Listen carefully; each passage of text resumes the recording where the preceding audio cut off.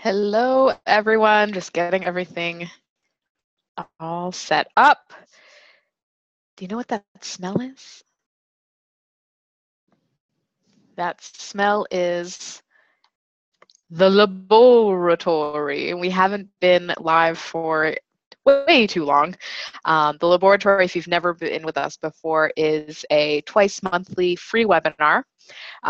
It's on the second and fourth Wednesday of every month, hosted by Chantal, the president of the Land of Brand, and we talk about different topics in your coaching business and your brand. So how do you build a trailblazing brand that stands out from everyone else when oftentimes everything seems to have been done before?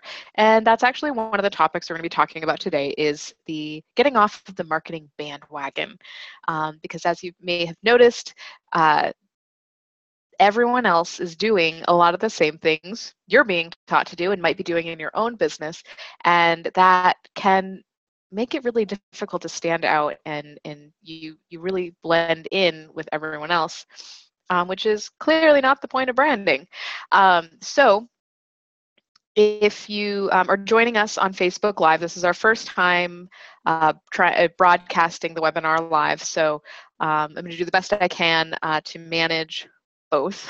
But if you want to join us in the webinar where you can actually ask questions and participate, you can go to thelandofbrand.com and sign up for, if you go to the free webinars tab, you can sign up there and get notifications every time we are broadcasting live.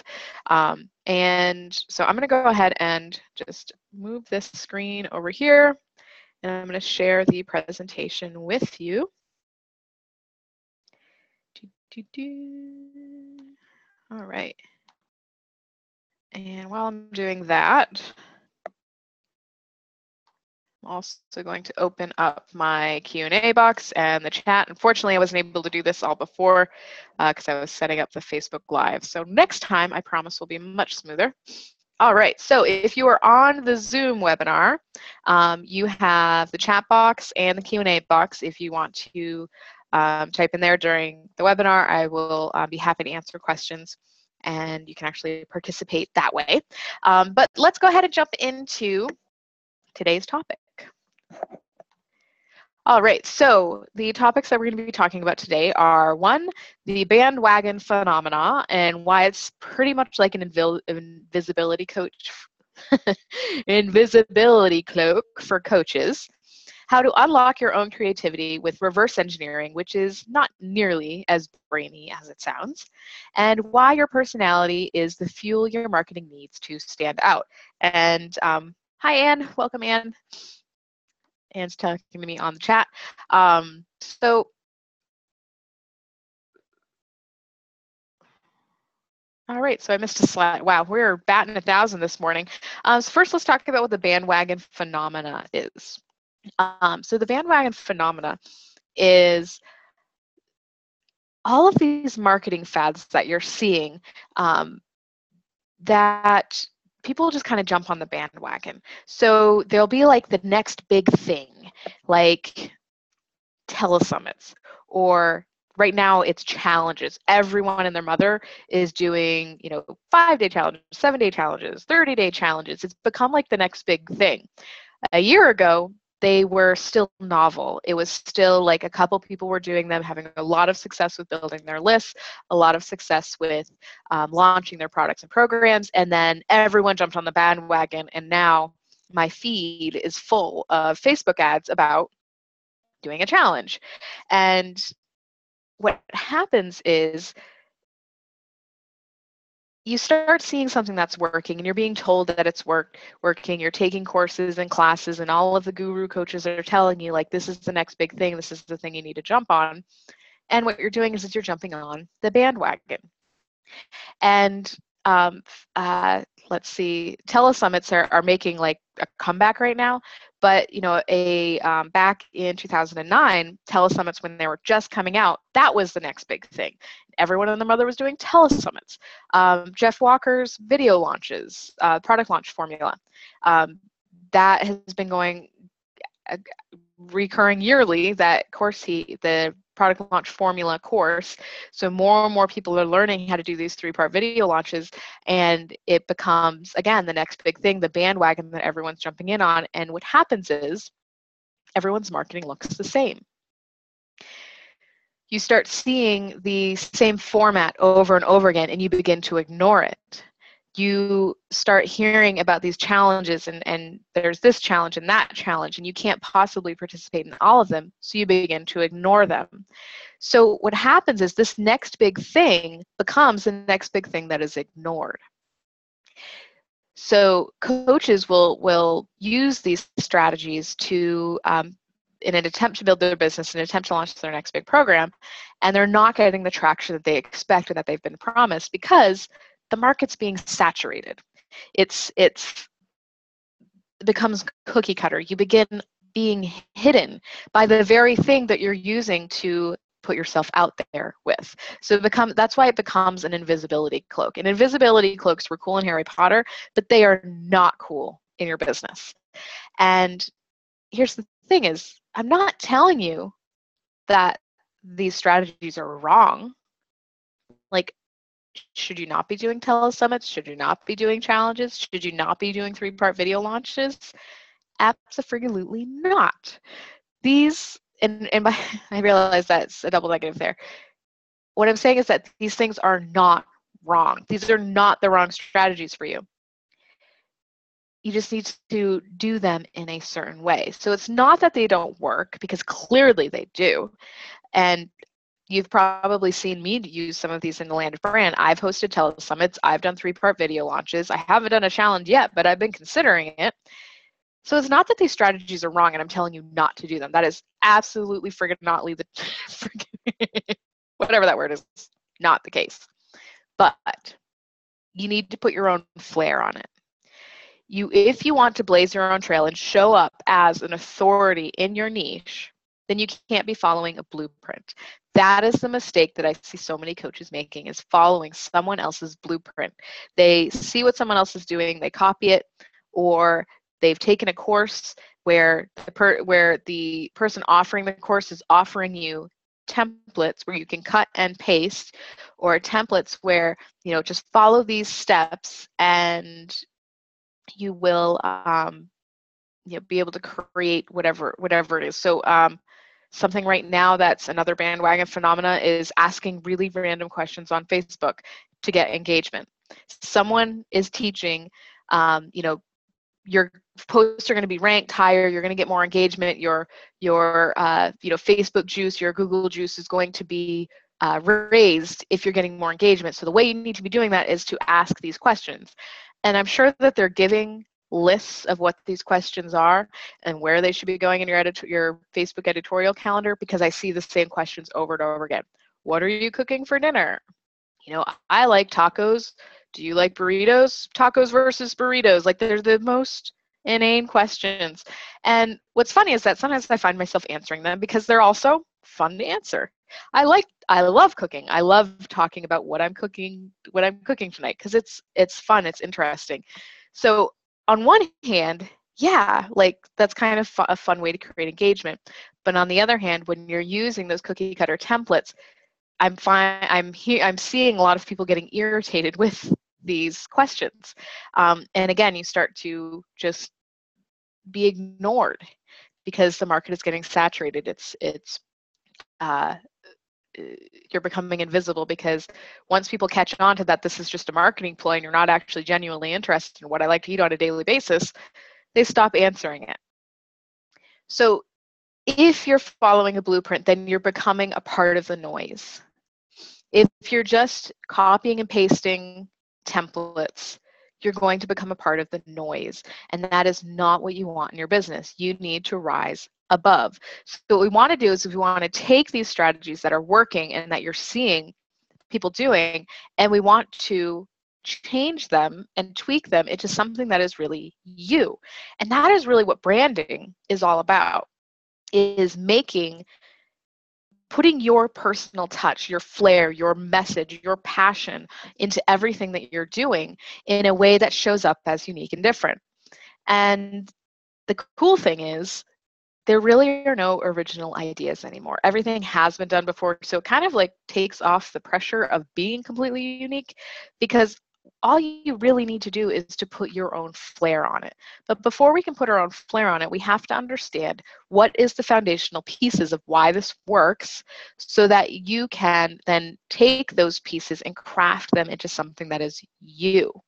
So instead of taking a template and just following that, instead we're going to break down these strategies into their bare bone pieces and then rebuild them as something that is you. This is called reverse engineering. And whenever you use the word engineer, and then especially, reverse engineer, it sounds super, super brainy and nerdy, but it's not. You don't have to be, some brain in order to make this work for you. So all you do is you take a strategy that you're considering, so challenges, Facebook ads, telesummit, whatever it is, and consider, why does it work? So what are the fundamental pieces that that strategy is built upon that actually makes it engaging, that gets people on your list, that gets people to buy?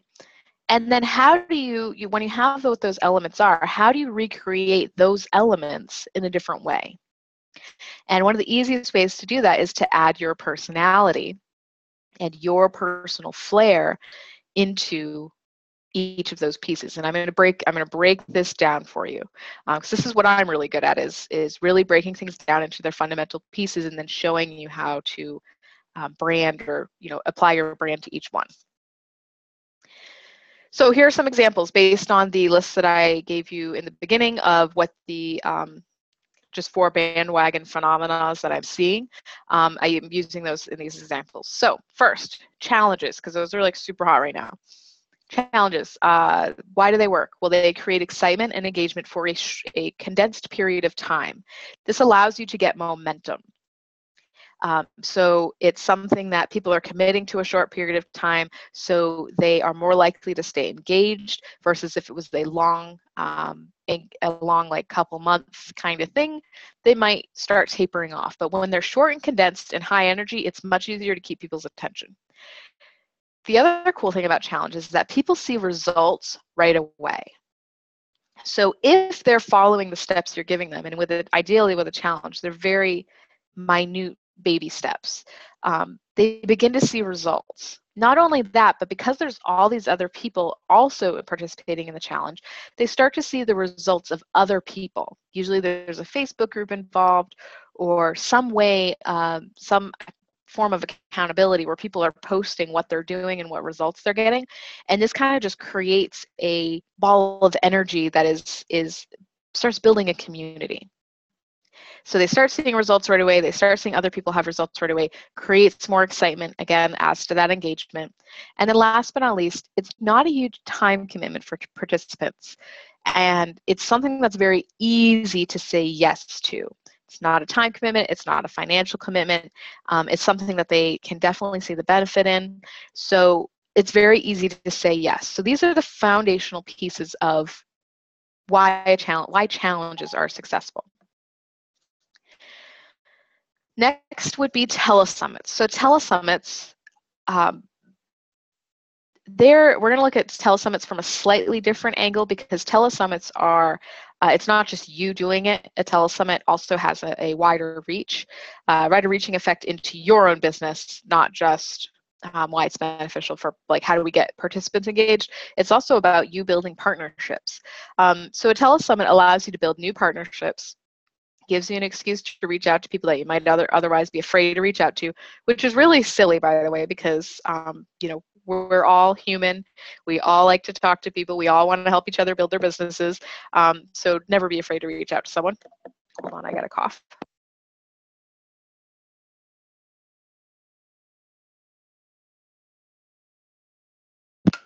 Sorry about that. They allow you to get in front of a lot of people at once. So again, it's like a critical mass of attention. It's an event. It's something that has a defined start and end point, a defined deliverable, and it's all being promoted at the same time. So a lot of people are going to see it. So it's you're creating like this critical mass of excitement and engagement.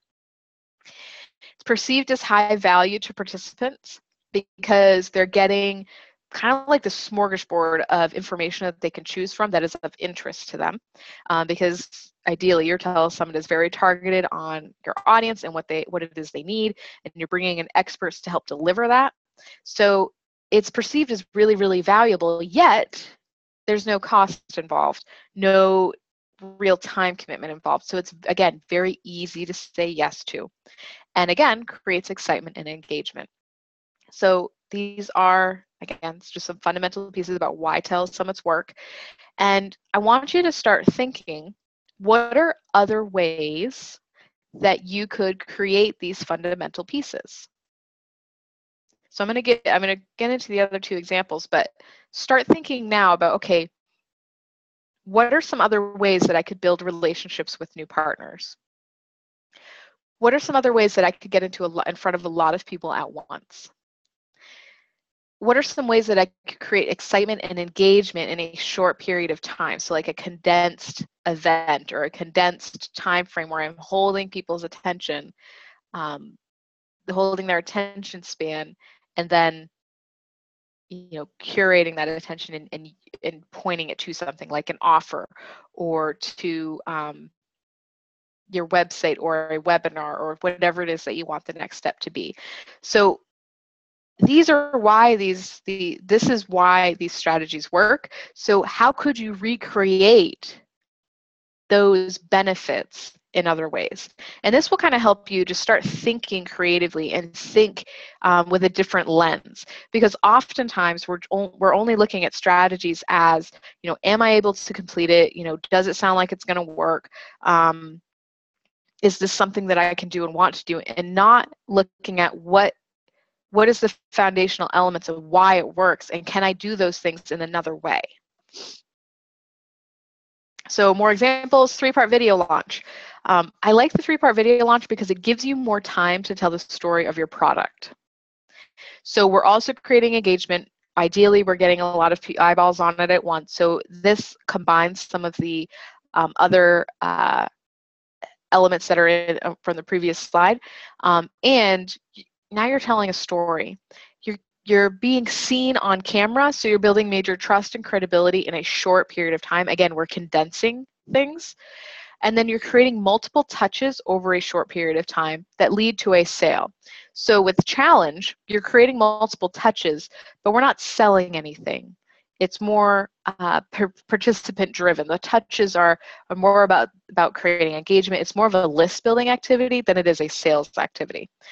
With a video launch, every touch point that you're having with a customer is moving them one step closer to being ready to make a decision to buy your product. So the attention is, the content is curated and toward a particular goal, which is a little bit different.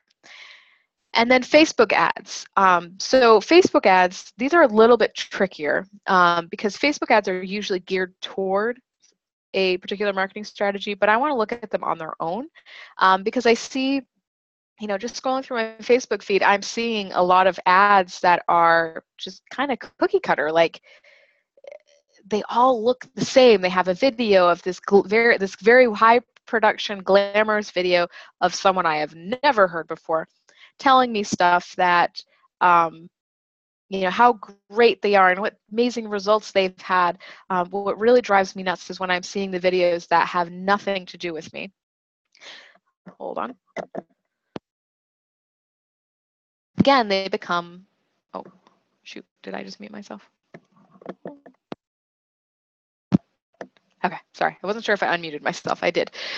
So the Facebook ads are a great way for you to show up in front of prospects where they're already hanging out. You can, they're somewhat targeted, but it's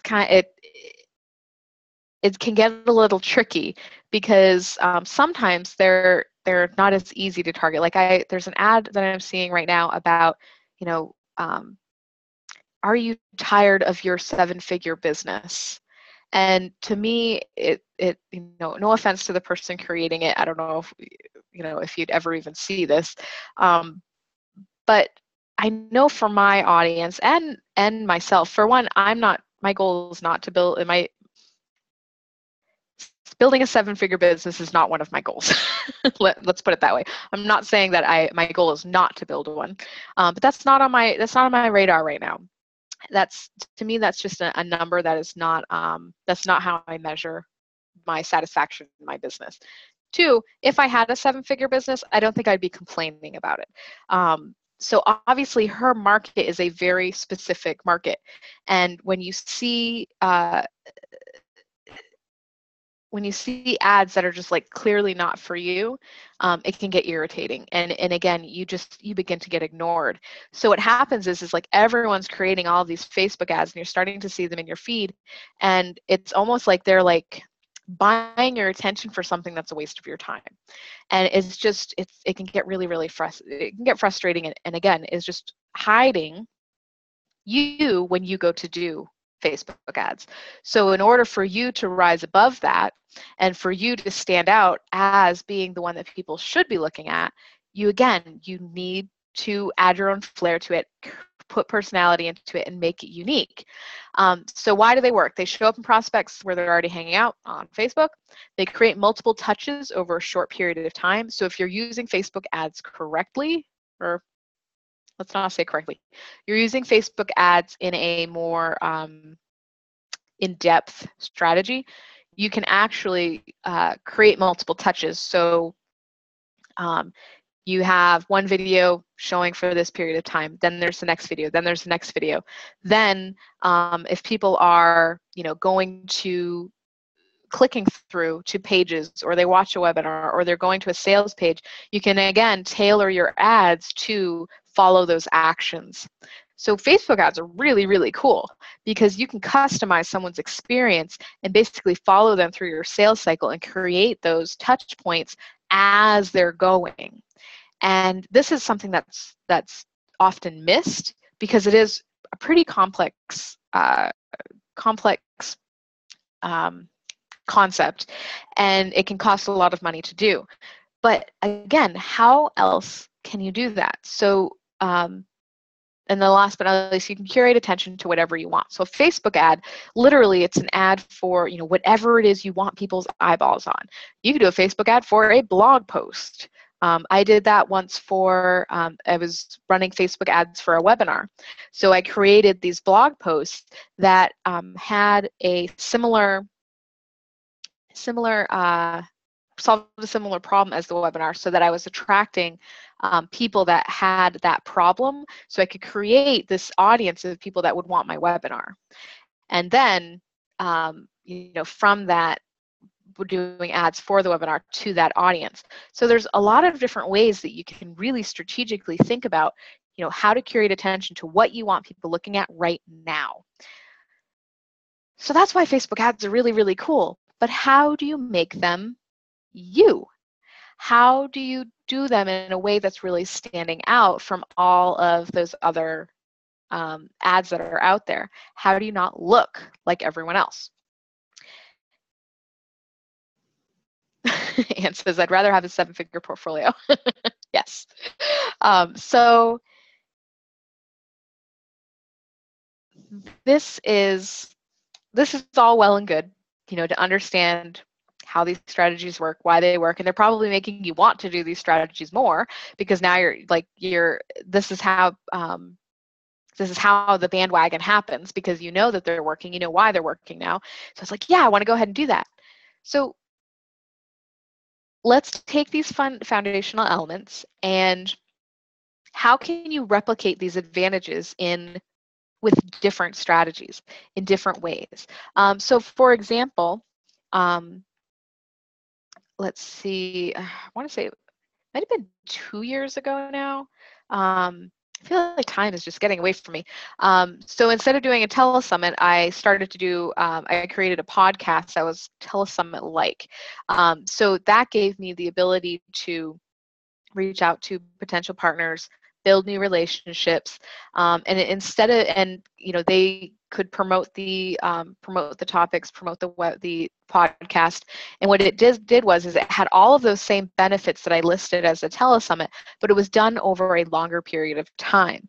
So instead of being a condensed effort that took me a lot of time to do, it was something that I could do at my leisure, create all of those benefits that I listed, but do it in my way. So that's just one example, and I'm sure you can think of other examples. If you have any, definitely type them in. I'd love to hear them. And then how could you stick with these strategies? So use these strategies at face value. So creating a challenge, or creating a 3-part video series, or a telesummit, or whatever other marketing strategy that you're thinking about, and add your own flair. This is where I would say my specialty is, and this is where I lean toward, is taking something that's already being done, reverse engineering why it works, and then adding your flair to those pieces. So you do this with your personality. Your personality makes this easy. So your personality can come out in how you themify something. You can create a persona, play a larger than life persona that isn't, the person that's that face value, like I am a coach, I'm doing this, I'm doing that, like it's all about me, me, me, but instead create a character. I'm going to give you examples of these in a second. And then last, might be to tell a story, to tie whatever it is you're doing into your message and your story in a unique way. So I'm going to give you a couple examples. So themify, obviously the land of brand, like we themify pretty much everything because it's just how my mind works. So the LOBoratory, this is a theme. This is a, there's a lot of coaches offering community webinars. There's a lot of free series, webinar series, blog posts, vlogs, everything.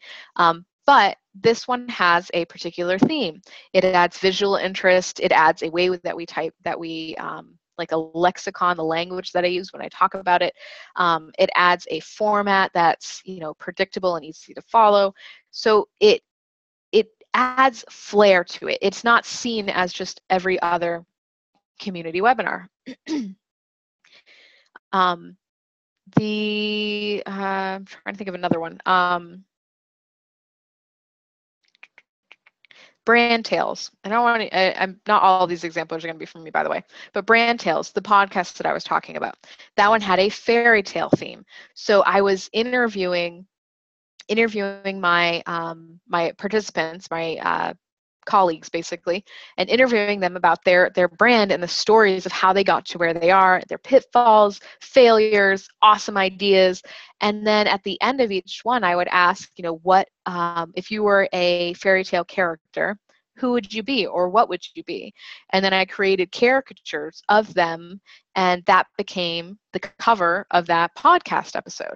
So it's themifying, and it shows up as different, and it was really, really cool because everyone loved their cartoon characters so much that they were more likely to promote them on social media and share them with each other. And it also stands out when I'm promoting them on, I still promote them on the Land of Brand page, and they stand out because it's not just a stock photo. It's not something that you're used to seeing, so it stands out because it's cool, because it's a cartoon. And then when you recognize the person in the cartoon and it's a caricature of them, it just adds like that other level of cool that makes you want to click on it. So themifying is really, really fun, and it's not always too difficult. Just thinking about, what types of concepts or themes could you lay over your challenge, or what types of concepts or themes could you lay over your telesummit? I'm going to give you one more, just because telesummit triggered this. When I did my telesummit a few years ago, it was the brand bazaar, and the bazaar was like this. Like the smorgasbord of like all these different topics and branding that you could kind of pick and choose what you wanted to. And we had kind of this circus theme where, I was the ringleader, and we had, pulling back the curtains, and all the intros I wrote were like this more of like a circus ringleader and talking about like their feats of strength and their freakishly good looks and like adding flair to how it was delivered. The content and the interview questions were very, very similar to what you see in any telesummit, but the flair around it created a lot of excitement and really stood out from all of the other telesummits being done. So all that took was just a little bit of creative writing, a little bit of personality. It doesn't necessarily take like a lot of, insane graphic design or insane production value. So you can themify things really in just how you talk about them and how you write about them and just the fun that you're having. Another example would be, so creating personas. There's a couple people that come to mind when I think of personas. One would be Stella Orange. You guys might be familiar with her. She's awesome. She does a challenge a couple times a year called the Write-a-thon. And she, over the last couple challenges she's done, she has this kind of persona that she jumps into. She's a runner. She loves, she trains as a runner. She's awesome. And that's something that she's personally interested in. So she puts on this like curly wig, takes pictures of herself, running in different places. She has this really kind of dorky getup that she wears. And that's the persona she has for that challenge. And she also kind of themifies it with, I remember when I participated in promoting it, I'd have these like badges and these signs that you might wear or hold up at some kind of like rally to kind of rally people around, shut up and write, like let's get this done and that kind of thing. So that's a way to create a persona. Another person that's really good at this is LOBoratory I. LOBoratory I is a video marketing, is just amazingness. So Lou has created all kinds of personas. He had I don't remember their names, but there was one that was like modeled after Moses, and he would give you like the 10 commandments of video marketing. Or he has Cecil B. DeMoron, where he dresses up with a little, French hat and, gives you video marketing tips. There's a couple other ones he have. They're all really, really funny. For once, I think I remember him putting on a mask, it was either like a horse mask or a squirrel mask or something, and delivering his video tips. And what this does is, for him, it took off the pressure being face to camera, because he actually, even though he's a video guy, he does not like being on camera. So for him, it lessened that pressure, and it also allowed him to deliver his tips and his strategies and create engagement and create excitement, all those foundational pieces that we were talking about, creating engagement and excitement through this engaging character, this ways that people are not used to seeing. Like normally you're just seeing someone, hello, I'm, LOBoratory I, do this, I do that, blah, blah, blah, here's what you should do. And it's all well and good. And the strategy might be amazing. And usually they are with him. But when you add that extra flair and that extra personality, it just makes it more shareable, makes it more engaging, makes it more exciting.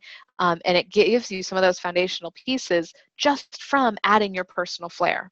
And I'm not saying you have to go be someone you're not, but sometimes it can be fun to kind of themify an event as well as themify yourself, or act as if in some ways. And the last but not least would be telling a story. So telling a story usually relates back to your message in your business and your brand, and you can tell a story with your video sequences, or you can tell a story in your marketing that creates engagement, that creates excitement, that creates inspiration. Sometimes that story might just be, so I'm going to give an example of this is the funniest example. It was a Facebook ad I saw. It was a tent company. And the tent company, it was the most ridiculous product in the world. It was a tent that you could tie to 3 trees and hung off the ground. And the story behind it that they were selling was that it was like a zero footprint, like you didn't have to disturb the forest at all because you were not sleeping on the ground. To me, it seemed ridiculous, because where the heck are you going to be able to find a space that you can tie off 3 trees? How the heck would you get in and out of it? And I couldn't think of that possibly being comfortable. So it's funny because the product itself did made no sense, but the story was what got you. It engaged. It talked about, you know, the impact of campers, and the story behind why the company existed and why this was their mission. And it really connected you with that. And it's memorable because, I mean, this has been months later. I didn't actually buy it, obviously, because I think it's ridiculous, but I still remember the story. And I still remember it still was very attention grabbing in how they were showing, how they were displaying their story. So how can you tell a story? And what is your story? And it might not be really related directly back to your brand, but maybe you tie whatever it is you're promoting to a story that's important to you, or a story that's important to your audience. So those are just a couple ideas. This was actually a lot longer than I thought it was going to be, so thank you for bearing with me. I hope if you have any questions, please feel free to ask them. And let's just do a quick recap of what it is, the points that we made today. So 1, if you're doing anything by the blueprint, copying, pasting, templates, etc., you're automatically going to be unoriginal. You're automatically going to sound like someone else because someone else gave you that language, and there are hundreds or maybe thousands of people using those templates. You're basically putting an invisibility cloak over your business. The next big thing sounds great, but you can make it better with your own personality. So how do you add your flair to those foundational pieces that make this strategy work? So why does it work? And then how can you add flair and more impact to those pieces? And then last but not least, reverse engineering sounds really brainy, but basically all it is helping you understand why behind something and then making it your own. So when you can take something and kind of backstep into why it works and then rebuild it your own way, that's when you're going to be creating something really, really unique. So next week, so normally this is on the 2nd and 4th Wednesday of the month. We had to skip last Wednesday because Flupocalypse hit my house. So that's why we're meeting this week. And then next week, we are still meeting March 22nd, 12 o'clock Eastern. And we're going to be talking about why the best brands aren't actually unique. So you may have noticed, probably, that there's other people offering very similar services to you. There's other people that might have the exact same message as you, and it can be really, really discouraging. And some of these people might be, you know, leagues ahead of where you are in your business, maybe years ahead of where you are in your business, and that can be really intimidating. So we're going to talk about why you don't actually have to be completely original and different in order to outcompete them, and why they themselves aren't actually that unique, and it's really just in how they're branding themselves. So again, we're going to be kind of reverse engineering a little bit on what branding is and then how you can replicate that for your business so that you can stand out with your completely unoriginal idea in a way. So basically, you know, why you don't have to be outlandishly different in order to have a successful business. So that is, I don't see any questions, so we are going to wrap up. I hope you all have a fantastic rest of your Wednesday. Thank you so much for spending this time with me, and I will see you all next week. Bye, everyone.